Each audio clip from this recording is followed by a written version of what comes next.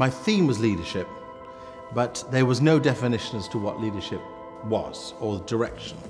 And I chose to give it a very different and distinct sense from what others might want to say. I chose to, as it were, not dismiss the fact that as you get older, you learn expertise and wisdom, and you gather the moss of the ages, and you can pass that on.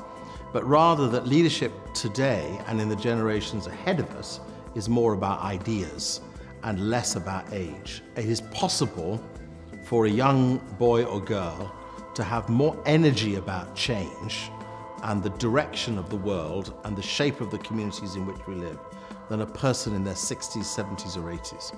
I also brought into my talk today the reflections of the World Economic Forum's skills portfolio for 2020 to 2022.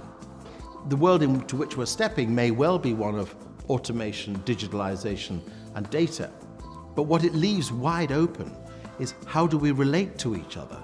How do we commune human to human? How do we take on the uncomfortable challenges of the failures of our world, of which climate change is evidently one of them, and then act in a responsible, caring, neighbourly, caring country, caring globally way to deliver a future for all of the children of the next generations. I want them to think, as head teachers of great schools, what are the leaders getting within the classroom and within the community of the school that allows them to step out of the bounds of the school and take the world on now?